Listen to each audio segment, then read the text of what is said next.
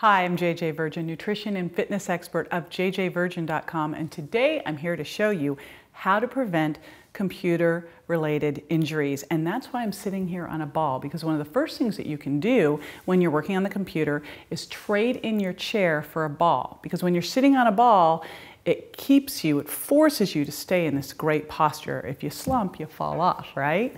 That's the first thing. The second thing you'll want to do is have an egg timer right there on your desk and set it to remind you to take breaks. The reason we get these computer-related injuries is because we stay in the same position for extended periods of time, which is going to impact our neck and shoulder muscles and also our wrist muscles. So you want to keep moving around. So set your timer for every 10 to 15 minutes and take a little break.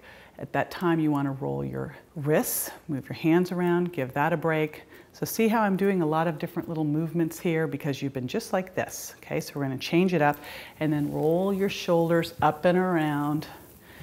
I want to go, because it feels so good. Let them drop back down, look over your head. And when I do that, I keep my hands on the ball, okay? So it'll keep my shoulders down. Take my head to the other side. And then I take my ear to the shoulder, roll it around, ear to the shoulder, roll it around, and then just bring it all the way up and down. And that's all you have to do every 15 minutes.